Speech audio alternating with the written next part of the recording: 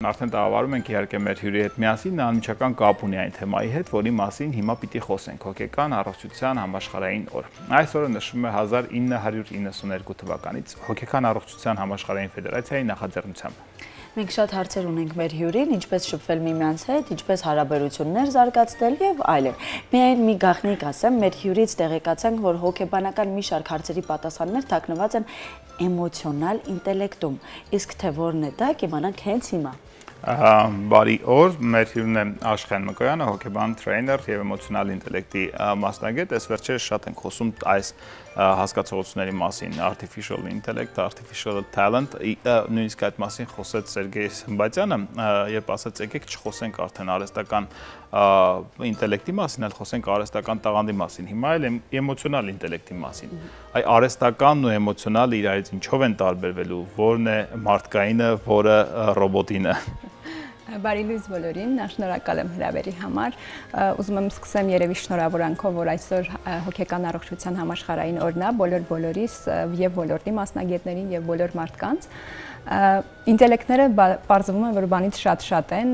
էմոցիոնալ ինտելեկտ, հայտնի IQ-ն, որ մենք բոլորս գիտենք, էմոցիոնալ ինտելեկտը մեր EQ-ն է, այսպես ասած հուզական գրագիտության գործակիցը, որը որ վերջին ժամանակներում բարձվում է, որ շատ մեծ կարևորություն ունի։ 19-րդ դարում շատ մենք շեշտը դնում էինք մարդու ինտելեկտուալ ընդունակությունների վրա,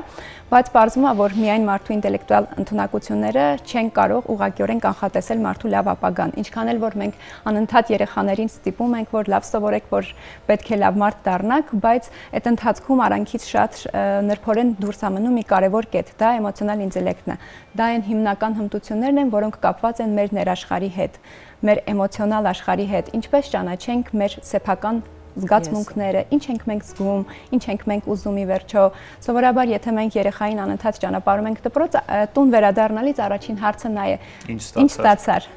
Բայց երբեք չենք հարցնում ում հետ շփվեցիր, ինչպես ես քեզ զգում։ Սրանք շատ կարևոր հարցեր են, որոնք հենց սկսվում են ընտանիքում։ Էմոցիոնալ դաստիարակությունը հենց սկսվում է ընտանիքում, որը առողջ անձի ձևավորման շատ կարևոր նախապայմաններից է։ Չհաշված, որ հետագա նրա կյանքի, հաջողակ կյանքի, չեմ վախեն ասել նաև երջանիկ, լիարժեք, հարմոնիկ անձնավորության ձևավորման համար շատ կարևոր հարցեր են դրանք։ Ինչ եմ ես զգում, ինչ է զգում իմ դիմացինը։ Առողջ հարաբերություն կառուցելու համար շատ կարևոր է, որ նախ ինքս հասկանամ ես ինչ եմ զգում, ինչ են զգում իմ դիմացիները, ինչպես կարողանամ կառավարել այդ իմ զգացումները։ Արդյոք ինչ որ մի բան, որ ես զգում եմ, երբեմն մենք մեղավոր ենք զգում, որ բացասական էմոցիաներ ենք ունենում, ճակերտավոր ասած բացասական, որովհետև էմոցիաները որպես այդպեսին մեր կյանքը ոչ միայն գունավորելու համար են, այլ իրանք շատ կարևոր ազդեցություն ու նշանակություն ունեն մեր կյանքում։ Էվոլյուցիոն տեսանկյունից ոչ մի էմոցիա հենց այնպես մեր օրգանիզմում մեզ տրված չի։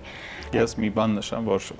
քանի որ բարբերաբար կարդում եմ նմանատիպ նյութեր, հիմա այն ամենը ինչ դուք ասում եք, ընդ որում բավականին մեծ արագությամբ, այդքան էլ խորտ չէ ինձ համար, բայց վստահ եմ, որ հեռուստատիտողներից շատերը հիմա փորձում են ընկալել այն ամենը, ինչ դուք մարսել այն ամենը, ինչ դուք հենց հիմա տվեցիք նրանց։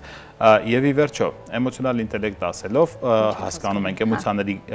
կառավարում, էմոցիաների Էմոցիոնալ ինտելեկտը, այսպես ասած, մեր էմոցիոնալ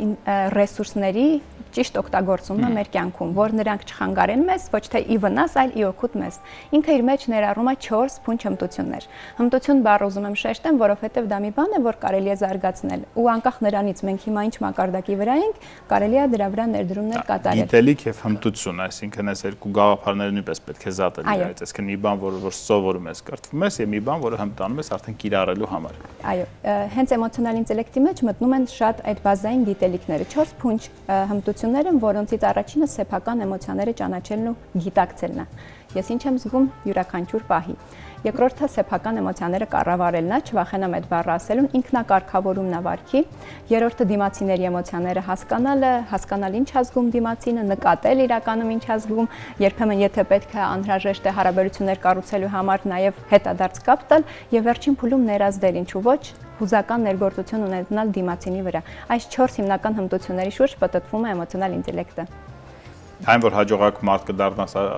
ընդհանրապես ապագայում, եթե կառավարես էմոցիոնալ ինտելեկտը, հասկանալի է։ Ինչպես է կարելի է կիրառել գործնականում տարբեր հարաբերություններ կերտելիս, ոչ միայն ուղղակի փոխհարաբերություններ մարդկային, այլ գործնական հարաբերություններ կերտելիս։ Գործնական հարաբերություններում շատ ավելի արդյունավետ կարելի է կառավարել, որովհետև վերջին շրջանում բիզնեսում շատ արդիական եւ պահանջված թեմա է դարձել էմոցիոնալ ինտելեկտը եւ շատ ընկերություններ դիմում են իրենց աշխատակիցների վերապատրաստման համար, հատկապես ղեկավար մարմինները, ովքեր որ անընդհատ մարդկային շփումների մեջ են, շատ կարևոր է։ Ստրեսադիմացկունությունը, ստրեսի կառավարումը արդեն առաջին հերթին սկսվում է հենց էմոցիոնալ ինտելեկտից, որովհետև ամեն ինչում, ինչը որ վերաբերվում է մեր էմոցիաների կառավարման հետ, սկսվում է էմոցիաների ճանաչումից։ Նույն ղեկավարները, ովքեր որ անընդհատ շփվում են տարբեր մարդկանց հետ, տարբեր էմոցիաներ են ունենում եւ հակառակ կողմից իրանք այն մարդիկ են, որ չեն կարող թուլություն ճակերտավոր ասած թույլ լինել ու արտահայտել այդ էմոցիաները, բայց շատ հաճախ էմոցիաների զսպումը, որ մենք ճնշում ենք ու մեզ թվում է, որ մենք շատ կատարյալ կառավարեցինք, դա բերում է շատ բացասական հետևանքների, սկսած ֆիզիկական, ֆիզիոլոգիական որոշակի հիվանդությունների։ Ուստի հենց ղեկավար մարմինների աշխատանքային ոլորտում այդ գրագիտությանը տիրապետելը շատ էականորեն ազդում է նաև աշխատանքային հարաբերությունների լավացման համար։ Իսկ ինչպես է իրեն դրսևորում բարձր ինտելեկտուալ ունեցող մարդը եւ ցածր ինտելեկտուալ ունեցող մարդը։ Տեսեք, ուզում եմ շատ մի գլոբալ տարբերություն նշեմ, թե ինչպես է տեղի ունենում։ Ամենակարևորը այն է, որ էմոցիոնալ ինտելեկտ ունեցող մարդը ինքը ռոբոտ չի, ճակերտավոր ասած, ինքը կարողանում է բոլոր էմոցիաները դրսևորել։ Անկախ դրանից մենք դրան կոչում ենք տհաճ էմոցիաներ, թե հաճելի։ Օրինակ նույն չարությունը, նախանձը, ջղայնությունը, որ շատ հաճախ ասում են, չի կարելի դա արտաբերել, պետք է զսպել։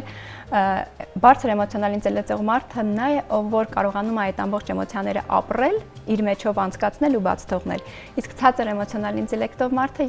ամբողջը վերցնում է իր մեջ ու չի կարողանում այդ բաց թողնել։ Այդ հիմնական երևի նրբությունն է, բայց որպեսզի մենք դա կարողանանք, բավական շատ աշխատանք ունենք կատարելու ինքներս մեր հետ։ Շատ հաճախ բարձր էմոցիոնալ ինտելեկտը ենթադրում է, որ մենք շատ կարող ենք գրագիտորեն էմոցիոնալ գրագիտորեն կառուցել հարաբերություններ, ճիշտ ներազդել, հասկանալ ինչ է պետք դիմացինին։ Նույն բանակցությունների ժամանակ, գործնական տարբեր շփումներում, եթե ղեկավար ենք, ճիշտ ներազդենք այն աշխատողների վրա մեր թիմին մոտիվացնելու, ոգևորելու, մեր հետևից տանելու համար։ Այդ հմտություններին տիրապետում են։ Իսկ բանական ինտելեկտը գիտեմ, որ կարող ենք զարգացնել, իսկ էմոցիոնալ ինտելեկտը։ Էմոցիոնալ ինտելեկտը, այո, իհարկե կարող ենք, դրա համար ես նշեցի, որ դա հմտությունների փունջ է, որը կարելի է զարգացնել։ Եթե խոսենք այդ հմտությունների զարգացման մասին, անպայման տրեյների անհրաժեշտություն կա, թե կա արդեն գրականություն, որ կարելի է գրականությունից օգտվել, թե նաև կան վարժություններ, որոնք կարելի է կիրառել։ Բոլորն էլ կան նշված տարբերակները, կարող ենք սկսել սեփական գրքեր ուսումնասիրելուց, բայց մի փոքր բարդ է, որ եթե գնանք շատ մասնագիտական գրականություն, բայց կան շատ վարժություններ ու շատ կարևոր մի բան ուզում եմ շեշտել, բոլոր վարժությունները, որոնք հիմնականում նաև մենք ենք առաջարկում տրեյնինգների ժամանակ, շատ պարզ են։ Առաջին հայացքից նույնիսկ այնքան պարզ, որ մարդուն թվում է, դե մենք դա գիտեինք, շատ հեշտ էր, ինքը ինչ արդյունք մեզ պետք է տա, բայց մյուս կողմից այդ պարզությունը լավ է, որ հասանելի է բոլորին։ Այսինքն պարզությունը մի քիչ անվստահություն է առաջին հայացքից, պետք է ուղղակի հավատալ անել։ Ուղղակի երբ որ վերաբերվում է հարցը էմոցիաներին, շատ հաճախ մենք շատ բան գիտենք։ Ուղղակի երբ որ այդ էմոցիոնալ բուրըն հոգեվիճակը գալիս է ու մեզ պետք է ասում են, խորը շունչ քաշեք, այդ պահին շատ դժվար է տրվում, նույնիսկ այդ ամենապարզ բանը, որ մենք գիտենք շատ լավ։ Գիտեք, ես նաև հետևում եմ տրենդերին, պարբերաբար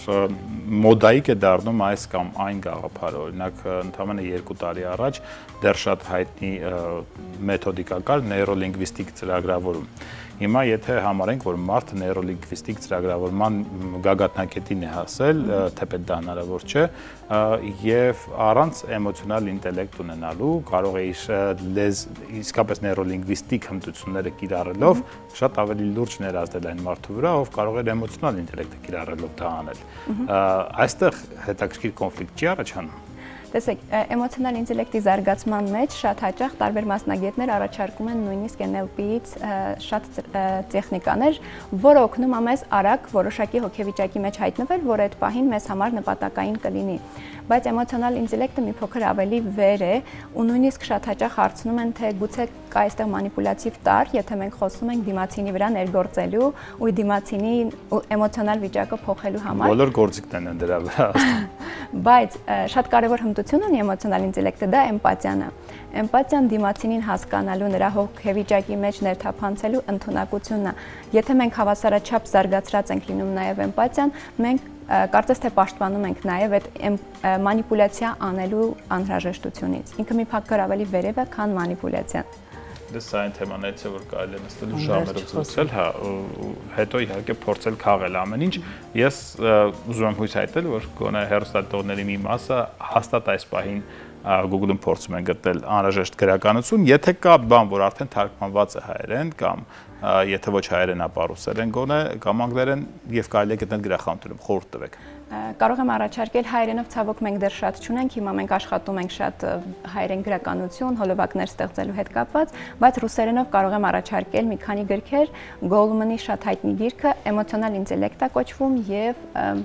Կարուզո էլի էմոցիոնալ ինտելեկտ։ Ռուսերենով կարող եք շատ բան գտնել։ Գոլման եւ Կարուզո։ Այս երկու հեղինակներն է խորհուրդ տալիս մեր հյուրը Աշխեն Մկոյանը, իսկ մենք շարժվում ենք առաջ ու հիմա էմոցիաները ուղղակի տալիս են երաժշտությանը։